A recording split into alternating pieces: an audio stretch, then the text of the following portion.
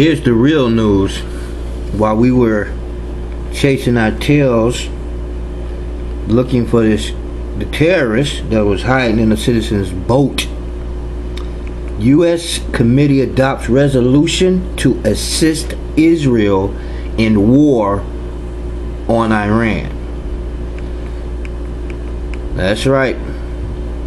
The U.S. Senate Foreign Relations Committee has adopted a resolution to assist Israel in case of military attack against Iran, as the Israeli regime repeats its military threats against the Islamic Republic.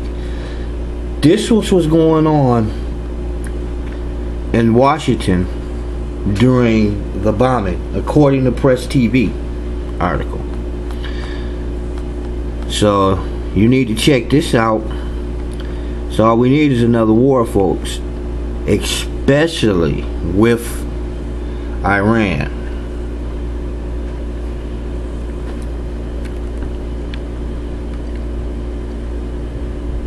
On Tuesday, bam. Research it for yourself, folks.